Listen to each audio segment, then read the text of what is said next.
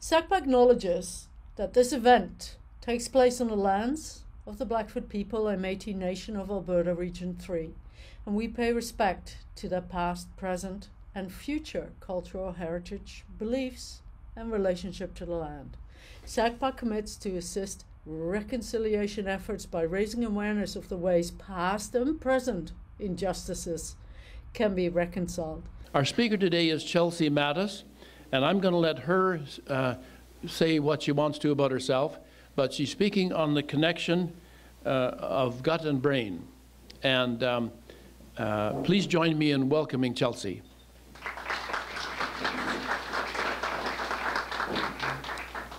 Thank you very much. It's a pleasure to be here today. So my name is Chelsea Mattis. I have a master's in parasitology from the University of Lethbridge, and I have a PhD in gastrointestinal sciences from the University of Calgary.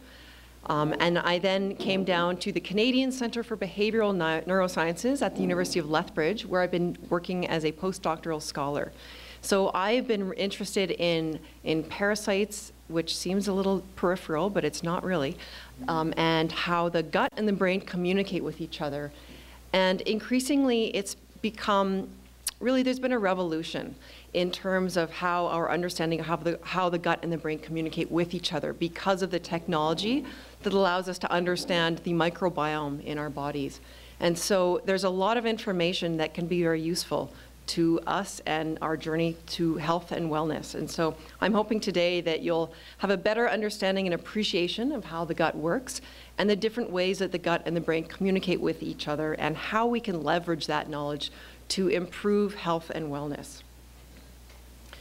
So when I talk about the gut, I'm talking about the tube that runs from your gums to your bum. And this tube, also called the gastrointestinal tract, but it's just easier to say gut, is compartmentalized into different compartments for different functions. We have the mouth, the esophagus, the stomach, the small intestine, and the large intestine.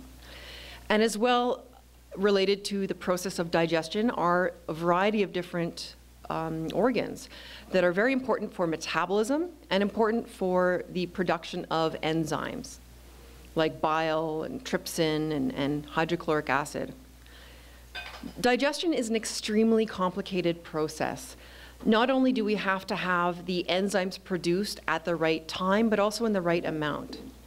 You don't want to have a lot of hydrochloric acid produced in your stomach if you don't have any food there. You don't want to have just consumed a steak and then have a bunch of lipases being released, because lipases break down fats. You want something that'll break down these proteins into amino acids. So that needs to be really carefully regulated. As well, the length of time that food spends in these different compartments in our gut is very important. So when we swallow food and it transports down to the stomach, we only have about 10 seconds of time where that food is in the esophagus, which you don't want any longer than that. When you have food that's in the stomach and it's not being emptied at the right rate, that can cause problems. That can cause reflux and heartburn occurring. And if food is moving too quickly through your colon, you might have diarrhea, or too slowly, you'll have constipation. So regulating the enzymes that be produced in the right amounts, in the right time, and the amount of time it takes for food to move through your body, that's called motility, is a very important process, and it is worthy of a brain. And that is something that we do have in our gut. So if you were to take a cross-section of the gut, the inside of that tube, we call that the lumen. And you don't need to worry too much about these layers, but the gut has these multiple layers within it. Importantly, between several of these layers lie plexus, the submucosal plexus and the myenteric plexus. And these are the brain's gut, or the gut's brain, rather. This is called the enteric nervous system. And it's 2 to 3 thick layers of neurons that extend across the entire length of your gastrointestinal tract. And if you were to stain them a bright fluorescent green, it would look something like this network here. So the myenteric plexus lies between the circular and longitudinal muscles, and it's controlling the movement of food, the motility of food, whereas the submucosal plexus is controlling absorption and secretion. So there are more neurons in your gut than there are in your spinal cord. It has more than 20 neurotransmitters in your gut, variety of different subtypes of neurons, and 50% of your body's dopamine is in the gut. 90% of your body's serotonin is in the gut. So it's a very fascinating organ. First, I'm going to talk to you about the way that the gut and the brain communicate using the endocrine system. This is hormones.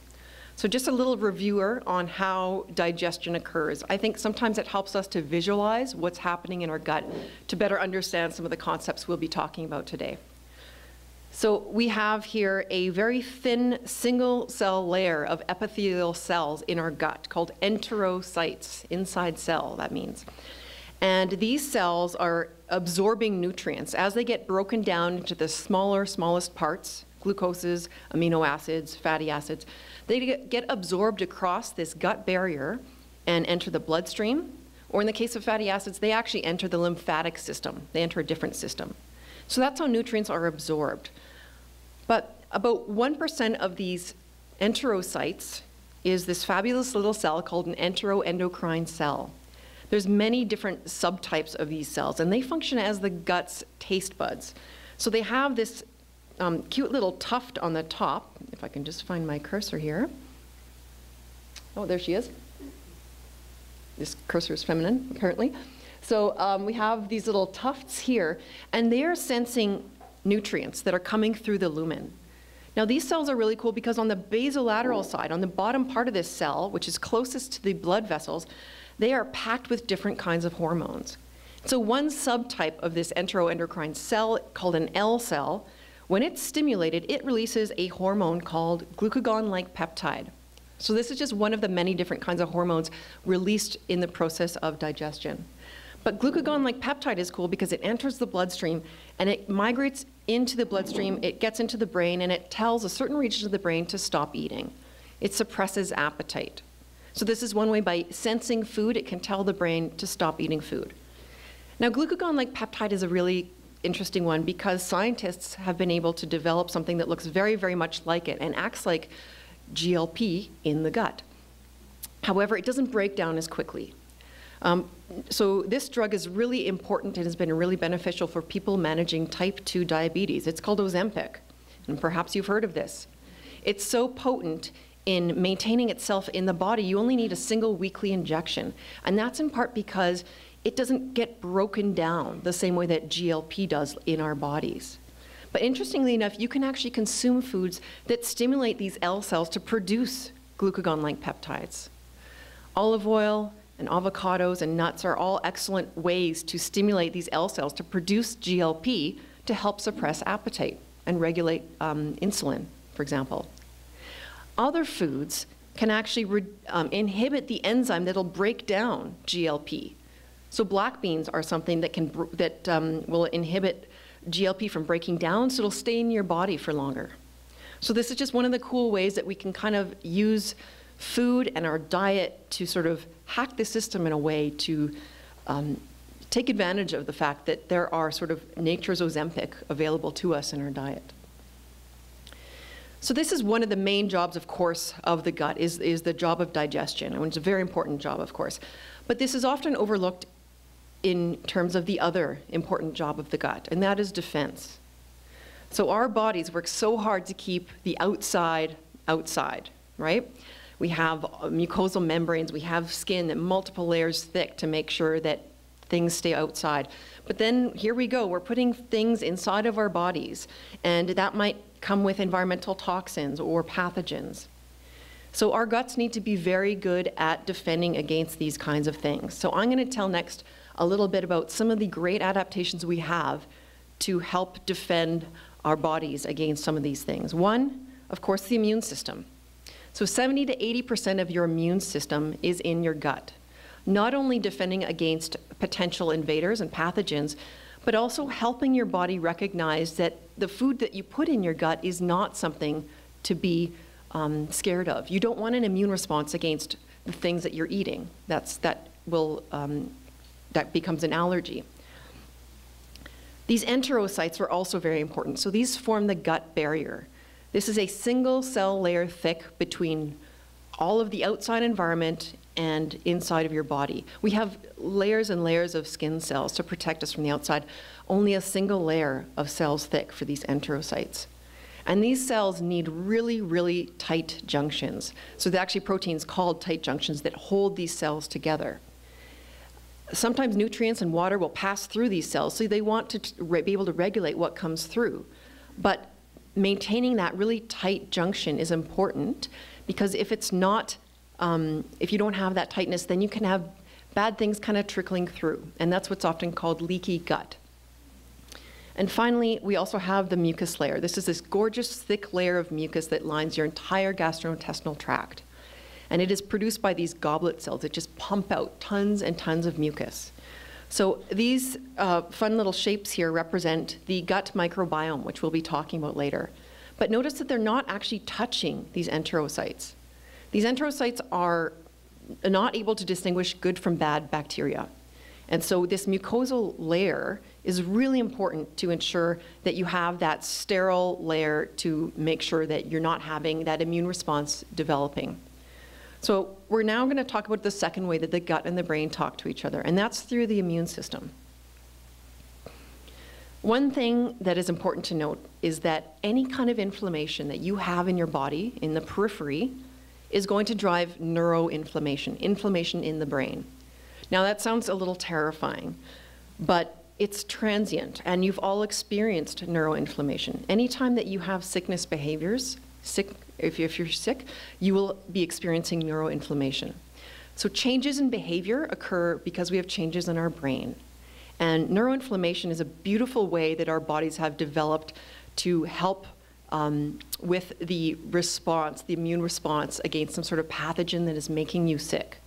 So like this sick girl here, you're experiencing the symptoms like lethargy, fatigue, social withdrawal, anhedonia, that's like not enjoying the things you normally enjoy. And that's really adaptive because mounting immune responses is very, very energetically expensive. And so this is a very clever way for your body to force you to rest and recover, to help divert these energy resources towards the immune response. But there's also a second sort of suite of sickness behaviors we maybe don't consider as much, and that is these behaviors related to threat assessments.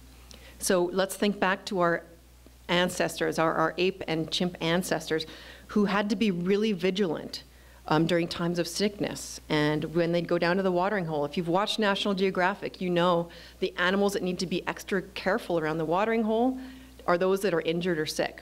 And so vigilance, they need to be even more aware of all the potential threats. And of course, we're social animals, so we also have to be aware of social threats as well. So I don't really have any evidence for this, but I think this is why we feel extra irritable when we're sick against the people that we are trying to care for us, is because it's sort of, we're just extra annoyed by the socialness around us. But in the case of animals, animals become extra anxious when they are sick. So in considering this, you know, when you are sick and then the gut inflammation goes away, the neuroinflammation goes away, you feel better. But this isn't the case for people who suffer from many chronic inflammatory diseases. So one of the things I study is inflammatory bowel disease in mice. But there's many other different kinds of gut-related diseases and disorders, like irritable bowel syndrome, celiac disease, functional dyspepsia. Very, very diverse group of diseases and disorders, but they all share one thing, and that is they are all comorbid. They all co-occur with anxiety, depression, and cognitive dysfunction at rates that are much greater than the healthy population. And so you might think, well, of course, these people are depressed and anxious and they're not thinking straight. These people are suffering from diseases and disorders that are interfering with their life.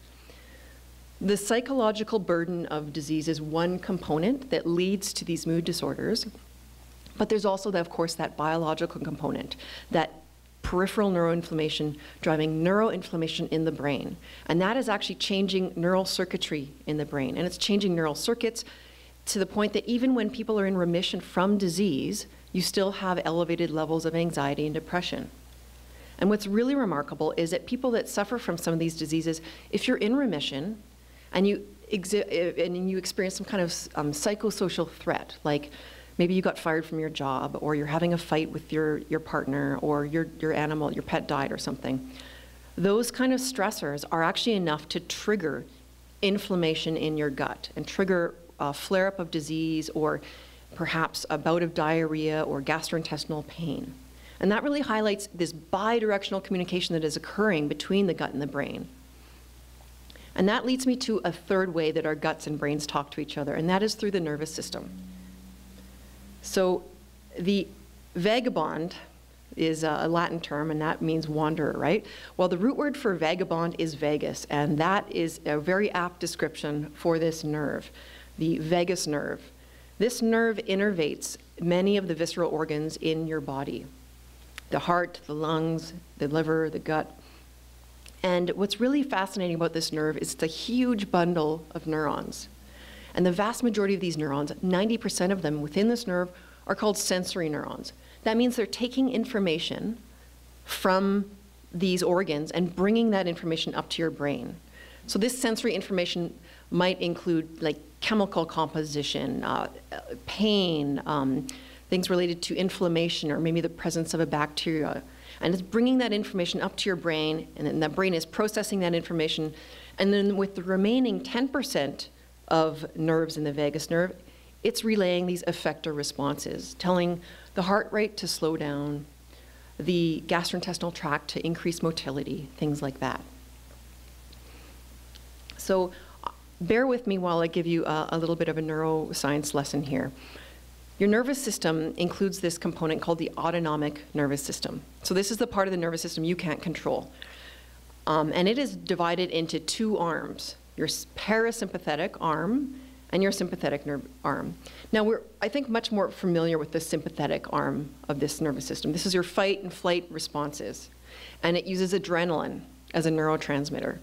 And so when this is activated, we have, it's a very fast activating system, and we have, you know, increased pupil dilation, we're hearing better, we're attending to different movements better, increased blood flow to the skeletal muscles. This is something you want to have happen really quickly. This is in opposition to the parasympathetic nervous system, which is your rest, digest, feed, and breed response. And this is what the vagus nerve is part of, this system. Now, these systems actually work in opposition to each other. When your sympathetic nervous system is activated, it tells your parasympathetic nervous system to shut down. And this is great. This makes great sense. If you're evading a predator on the savannah, you want increased blood flow to your skeletal muscles. You want to have everything available in your power to get out of there and to evade predation, right? You don't want to be thinking about feeding and breeding and resting and digesting. So it makes sense that that shuts down. However, we live in this environment now where we are not evading predators on the savannah. We are suffering from deadlines and trying to get your kids to their various activities on time, and all kinds of different stressors in terms of health issues or anxiety about what's happening across the ocean in different countries. That's triggering this sympathetic nervous system response. And that's to the detriment of our parasympathetic nervous system. Now, there's one other thing your parasympathetic nervous system does when it's activated that is really important. When your vagus nerve gets activated, it actually produces this anti-inflammatory response. It's this brilliant mechanism your body has sort of produced to kind of put the brakes on inflammation, because the body recognizes that too much inflammation can be a bad thing. And so when people have an activated vagus nerve, it actually tells immune cells in the body to stop producing pro-inflammatory molecules. So this is called this anti-inflammatory vagal reflex, or anti-inflammatory vagal pathway. So then what happens, though, when you have constant activation of your sympathetic nervous system? And this is what people who are suffering from anxiety experience. Constant activation of their sympathetic nervous system, and they're suppressing this parasympathetic nervous system, which is also suppressing this anti-inflammatory vagal reflex. So it would be wonderful if there was some way we could activate this parasympathetic system to help us suppress that sympathetic response. And it turns out there are ways that we can do this. This is through deep breathing, through meditation, through yoga, through eating fiber. And so now I'm going to go on to the final pathway, and that is the microbiome. So the microbiome is the ecosystem that exists in your body, the collection of bacteria, of viruses, and fungi in your body. And we have many different microbiomes in our body. There's a microbiome in our lungs, a microbiome on our skin, but I'm going to be focusing on the one in our gut. And all of these different microbiomes in our body have different communities of bacteria, of viruses, and fungi. The research is largely focused on bacteria, and so that's what most of this will be talking about. So your gut microbiome is established at birth. The first thing when you're established, it is about how your birth process occurred.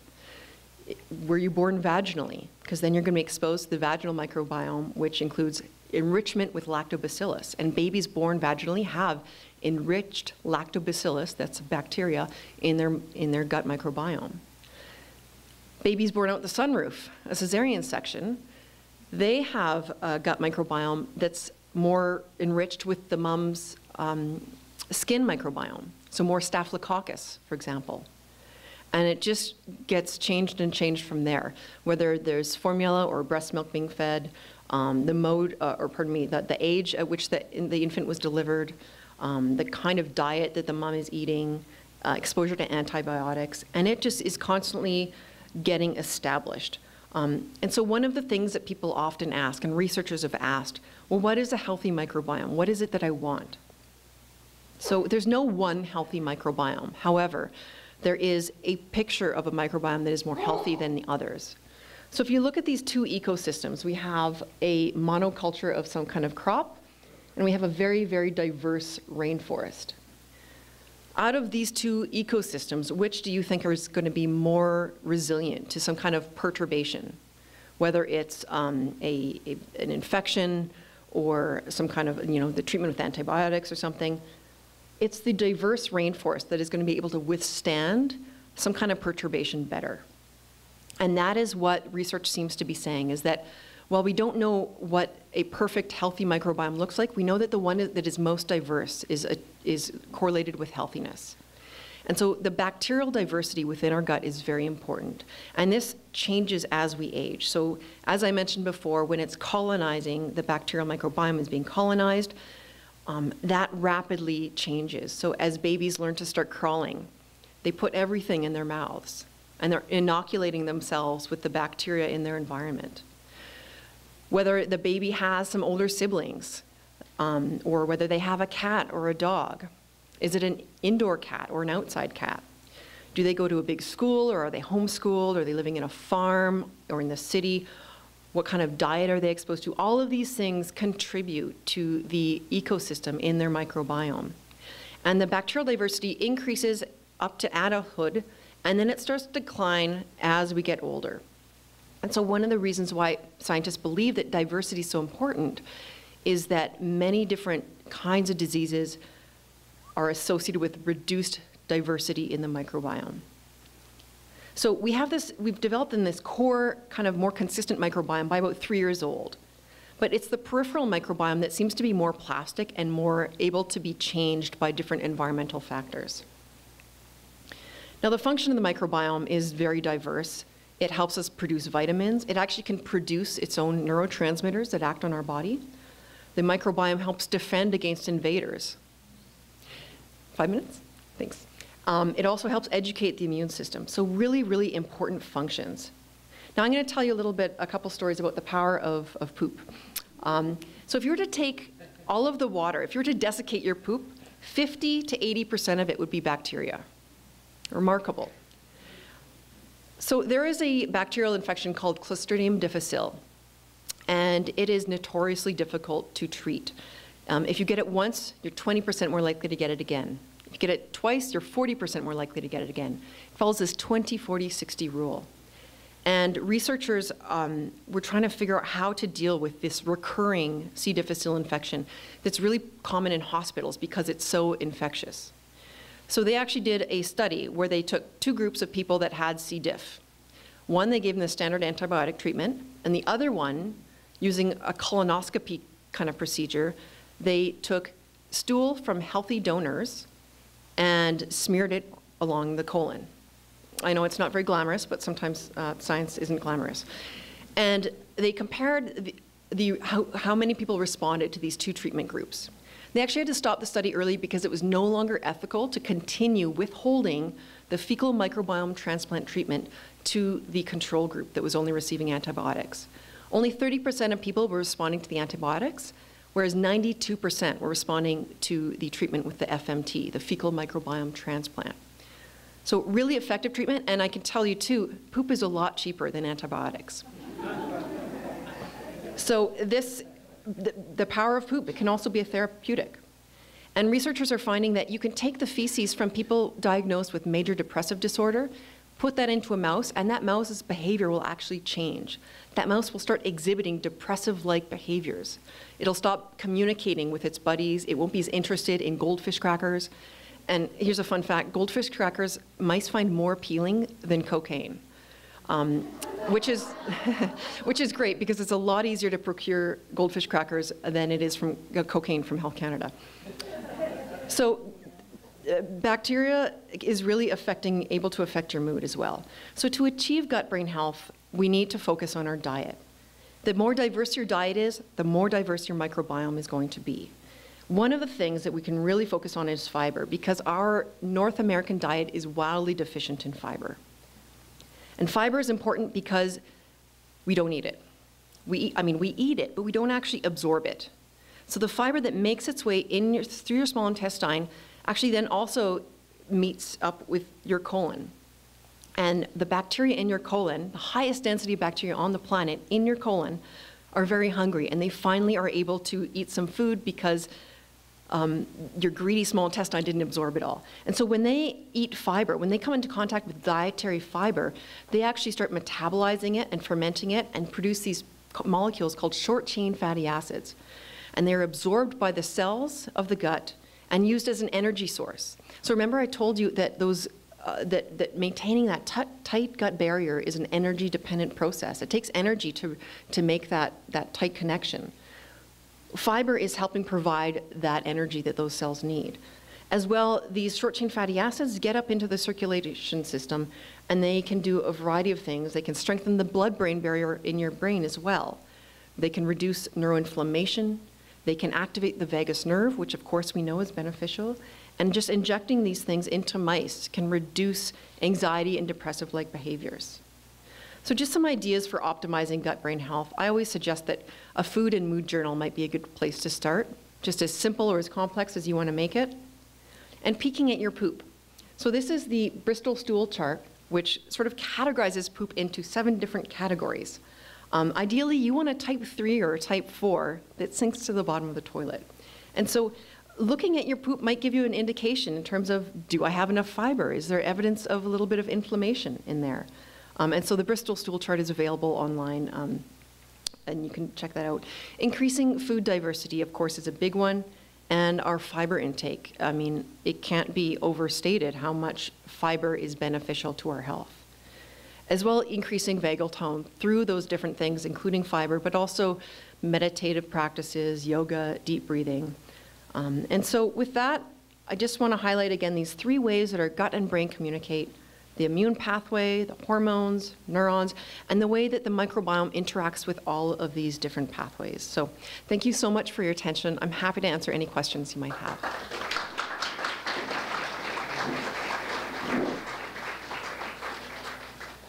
I want to thank some groups that are part of our life. Thanks to the LSCO who provide this space free of charge, and they just appreciate our use of the cafeteria. And thanks to the University of Lethbridge, who have been an ally of this organization since we began. Thanks to Lethbridge Herald and other media, including Rogers, for your support. And thanks to Rogers, you can find these sessions on TV and on the SACPA.ca archive, and also YouTube. So. And I want to let you know, finally, about next week's presentation. David Carpenter is speaking on the Canadian pension plan and the Alberta pension plan and that discussion. And I want you to note that it's on Wednesday, not Thursday.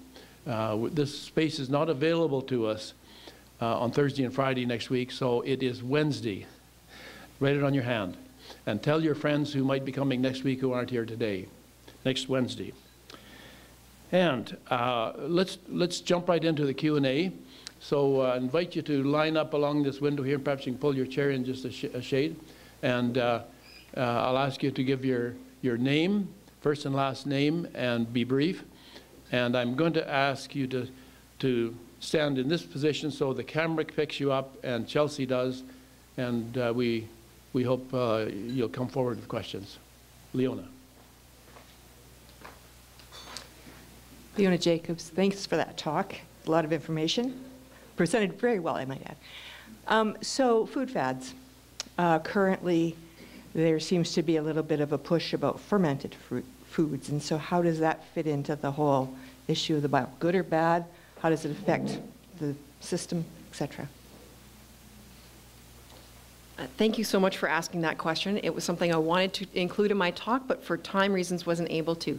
So I actually believe I have a slide on fermented foods because they are a wonderful way that we can increase the diversity of our diet because they include 3 things in addition to the food itself: prebiotics, probiotics, and postbiotics.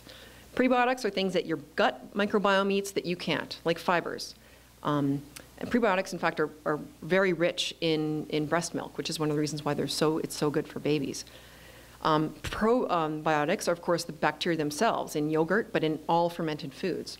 And then postbiotics are the things that the bacteria produce that are so beneficial, like short-chain fatty acids. And so fermented foods are a great way to increase diversity of your diet. They have lots of excellent things. So absolutely, I think it's a great a fad to jump on.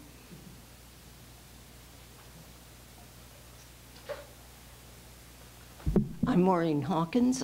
I want to say thank you for an interesting presentation. There's been, of course, even before this push on that, was buying probiotics.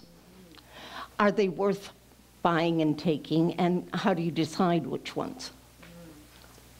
Again, a very excellent question, and I'm going to jump. You guys are just reading my minds here. What about probiotics?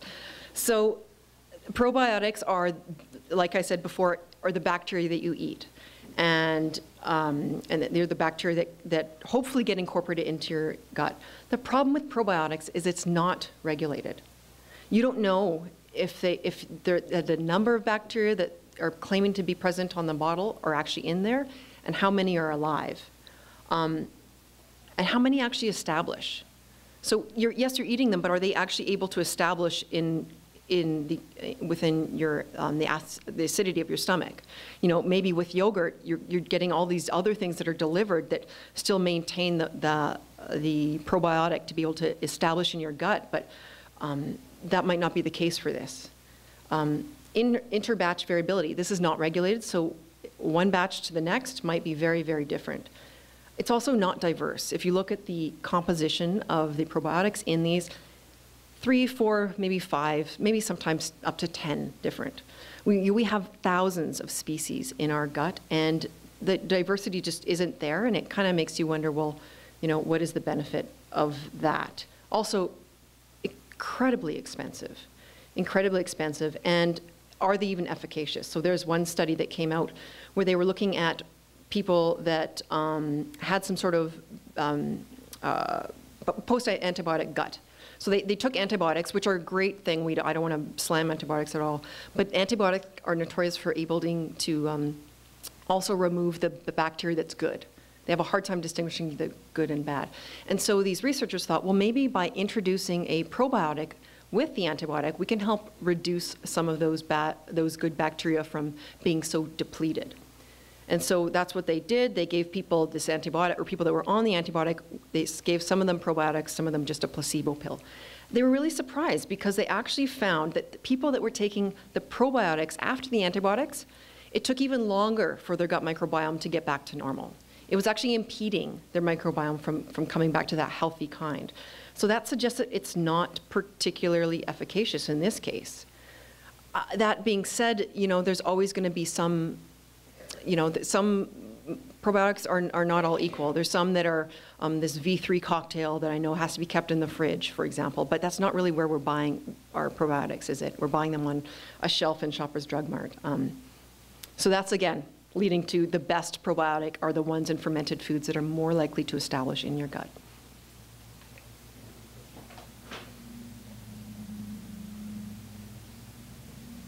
Hi, I'm Susan Pickett.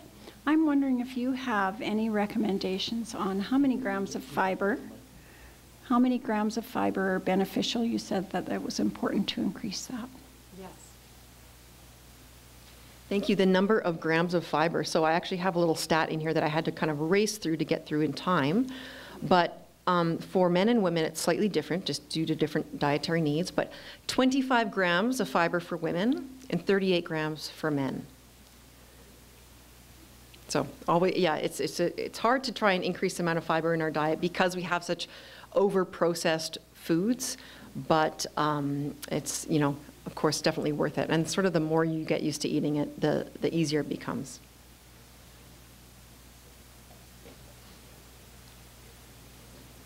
Klaus Jericho. Thank you, Charlie, for the wonderful review.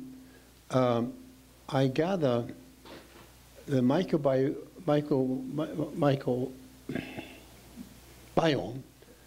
is very difficult to change.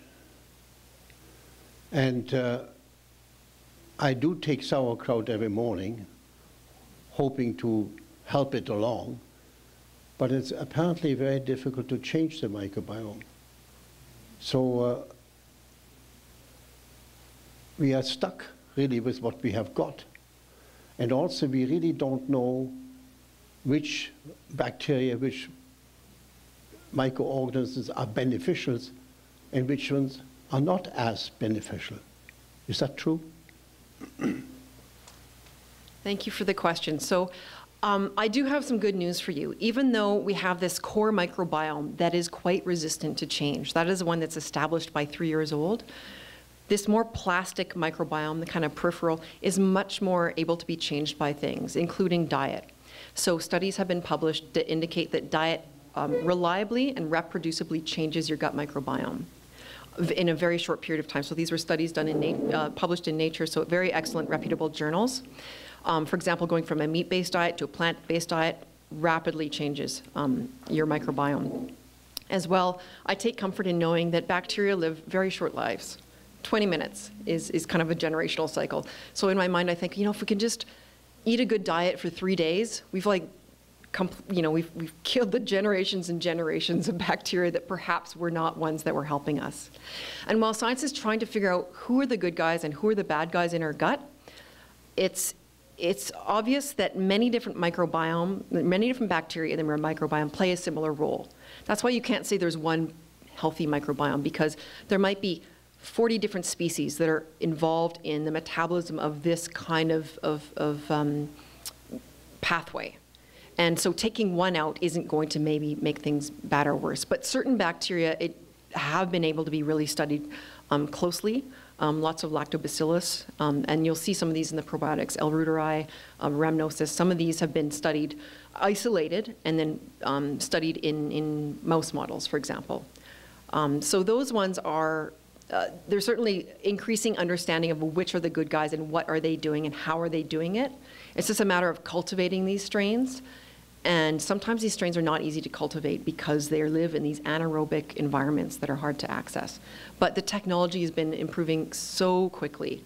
And just a couple hours north of us, we have the International Microbiome Center at the University of Calgary that is able to cultivate these really challenging strains and produce these mouse models that only have 15 species that kind of represent large components of our microbiome, so we can really kind of tease out who's doing what. As well, it's important to recognize these bacteria talk to each other. They're not living in isolation. So, you know, that might be a hard thing too, is even if you consume a whole bunch of bacteria, one particular probiotic, maybe it doesn't have friends in the microbiome that are able to help it kind of live and foster in there. So I hope that answers your question.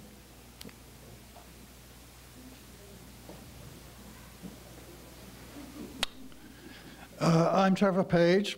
Thanks for a very informative and fluent presentation with slides that could actually be seen and the text read. So thank you for that. You mentioned Ozempic in your talk. Does that work for diabetes 1 as well as diabetes 2? It's more treating type 2. Yeah. Sorry, I just wasn't sure if your question was finished. So, yeah, Ozempic is used to manage type 2 diabetes and regulate the blood glucose levels on that front. Yeah. You're welcome. Hi, Henning Mundel is my name. The last few weeks, we've had sessions here dealing with different aspects of the brain. You're number 3. So I want to ask you about possibly integrating a bit in relation to the previous ones where we dealt with dementia and specifically Alzheimer's. And you talked here a lot about the good guys and bad guys in relation to digestion, inflammation, and so on. But how about foods that either contribute either towards the negative, towards increased dementia, or the opposite, delaying onset of dementia or development? Yes, excellent question. I do know that my colleague, Dr. Sutherland, was here a few weeks ago. Maybe that was just last week, talking about dementia. So a couple things. We know that dementia is associated with reduced microbiome diversity. So increasing diversity, it's not necessarily a cause and effect, but increasing diversity might be a way to kind of help manage that. Certainly as we age and you kind of get comfortable in your diets and the things you eat, it's maybe harder to incorporate new things into your diet. I will say that the process of aging is a low grade, is also accompanied by like a low grade inflammation. It's called inflammaging. And so it becomes sort of a state by which you might want to find ways to reduce inflammation kind of totally. And again, we're coming back to fiber, the importance of fiber, because fiber has been shown, the byproducts of fiber have been shown to reduce neuroinflammation in the brain. A couple other things, there is evidence that vitamin D is really excellent for, it's not only for bone health, but also immune function and immune health. And in northern latitudes like Canada, we are vitamin D deficient, especially because we spend so much time outdoors and because we're so cognizant of the importance of sunscreen. And so I always recommend, even though I'm not a medical doctor, I feel safe saying everyone can probably increase their vitamin D supplementation. Up to 4,000 IUs is recommended by the FDA.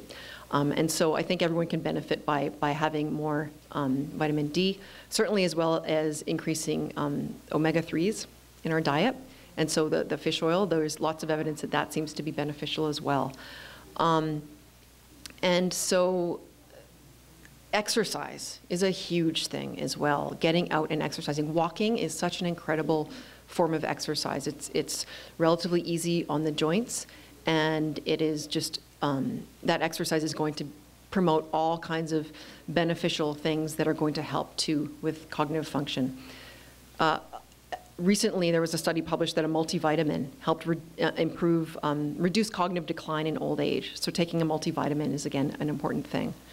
And then sleep. I mean, this is a trifecta, right? Exercise, sleep, and diet. We've all been hearing about this for so long, but it's so important. So good sleep habits are very important as well. And that becomes harder as we age. Circadian disruptions become more prevalent, especially if we have access to, these screens that we're kind of looking at right before bed. But there's ways to improve sleep hygiene that can help with that as well. So I would say, that's sort of outside the scope of my expertise, but certainly one of the main things I've heard about sleep is ensuring that you have some regularity, going to bed around the same time, and then getting out early in the morning, getting that vitamin D and that sunshine, that's going to help reset your circadian rhythm. And so those three things combined are really going to play a huge role in combating dementia and sort of age-related diseases and cognitive decline.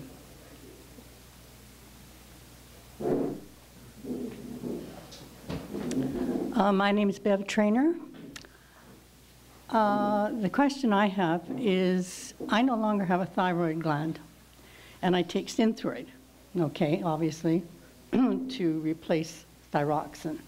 But I'm also aware that the thyroid produces enzymes and various things besides just what you get with Synthroid. So my concern is what needs to be replaced, because on the whole, I feel I'm doing well in regards to what you've shown here so graciously and so well. But that part of it, I have questions about. And I was blessed to see a good endocrinologist for years, but don't have the benefit of that right now. So I'm asking you that question, if you could shed light on it. So what I can comment on is that subclinical hyperthyroidism is like the most prescribed thing for people. I'm also taking a Synthroid as well, so I can relate to that. I can't comment on the other kinds of aspects that might be deficient as a consequence of not having a thyroid gland. It would just be conjecture, and I think not great advice. What I can say, and I say this to everyone, is to be constantly, if you're feeling fatigued, or because I know that that's a big side effect with thyroid issues, is to request blood requisitions from your doctor. And I always recommend that people ask for referrals for specific problems. Ask your doctor for a referral, and also ask for a second opinion, because I think increasingly, the doctors are very overworked in this city, in this province, and things can get missed, and doctors are fallible, and it's important to kind of get more insight and more expertise and diverse opinions and perspectives on any kind of medical issue. So sorry I can't offer more information on that front, but I hope that's somewhat helpful. Thank you very much. That was a most stimulating talk. Thank you. And for your great research-based presentation, I really enjoyed that, especially the teeter-totter that you mentioned between the sympathetic and parasympathetic systems. And when you mentioned mental health research, talking about how if you have anxiety, then it quells, it stimulates the sympathetic system and quells the parasympathetic. Thus, we would expect to see people with anxiety eating less, because it would depress that hunger, the hunger need, especially in children, I imagine. Who are you? I'm Bev Mendel-Atherstone, sorry. So that's one question. Thank you. I have two other questions. You spoke about the drug Ozempic. It's seen as the wunderkind for weight loss in North America, but in Europe, people simply take spoonfuls of fiber, and that's the way they do weight loss. So your comment, and what's the impact of gut cleansers on the gut biomes? Thank you. Thank you for those three questions. So first, I will say in terms of activating the sympathetic nervous system, that will suppress your parasympathetic nervous system, as you said.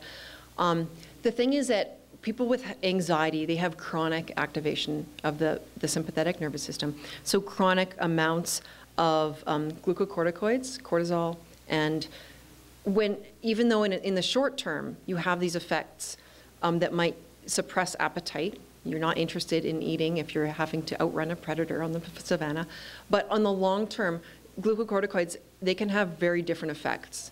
And we know that glucocorticoids, for example, have immune suppressing effects.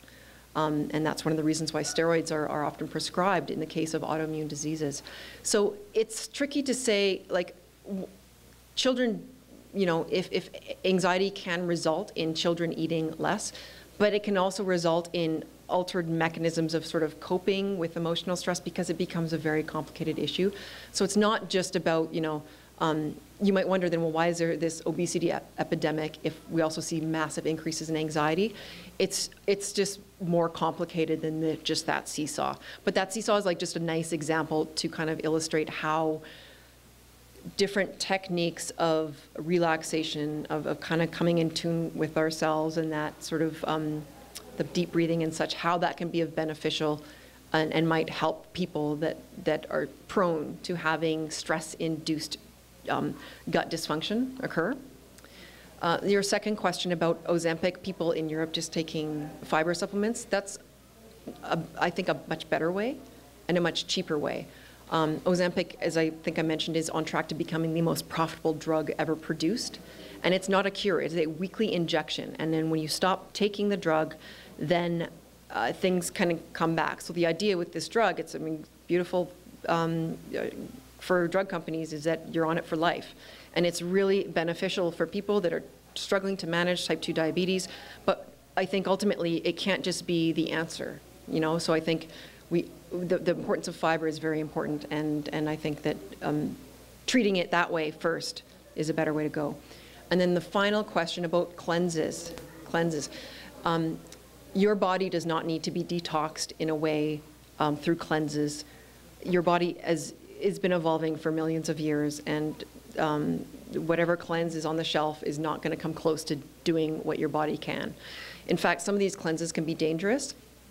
There are these, I know TikTok, perhaps, and this is not the audience that is, you know, really into TikTok, but I know on TikTok there's lots of evidence of people saying, I got this parasite cleanse, and people are paranoid that they're full of parasites. And I can tell a lot about parasites, but I can assure you that we're pretty low on the parasite scale here in North America. Colon cleanses are dangerous because they can actually result in that mucus, that really important mucus membrane, that barrier, actually becoming disconnected from the sheer force of, say, these water colon enemas that are being sort of touted as excellent. And then other cleanses that are just kind of altering the motility of your gut. They're actually kind of producing more of a diarrhea-like phenotype that is maybe impairing absorption of nutrients, because if food is not in your small intestine for long enough, you're not getting those nutrients being absorbed. And also then it's disrupting the very delicate balance of ions needed for exchange of nutrients, but also water absorption. So those kind of things are, I think, you know, in a medical setting are important in some cases, but I don't think people should be doing any kind of cleanses on their own at home because they're concerned about health.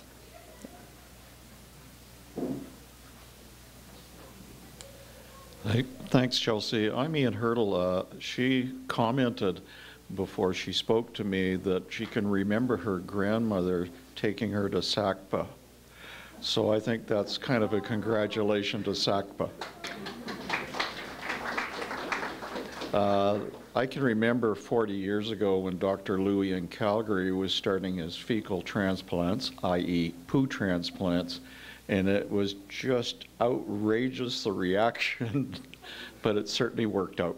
My question for you is, can you see where we could have a mix of our natural hormones, ghrelin, GLP, et cetera, that would do this obesity treatment without the needles or the side effects that we get from Ozempic?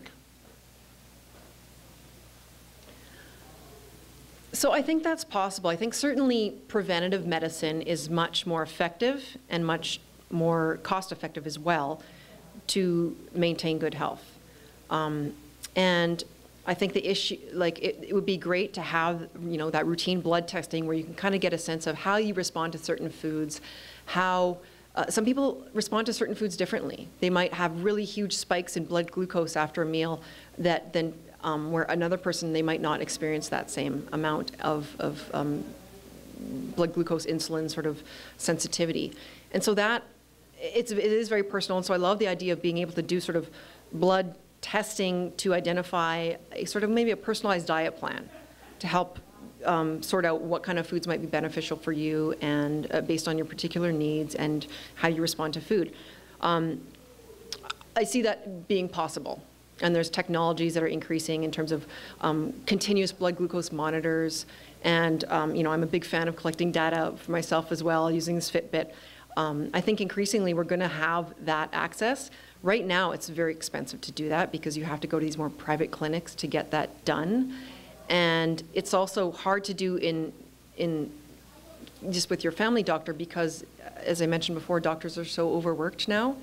Doctors are dealing with people that are sick. They're not able to deal with people that are healthy and want to maintain health or want to kind of make sure that the horse isn't getting out of the barn before the doors can get closed, that kind of thing.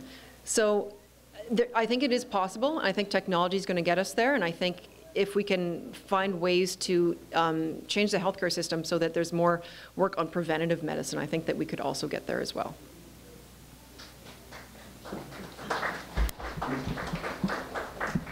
We have two final questions. Leona has the second last.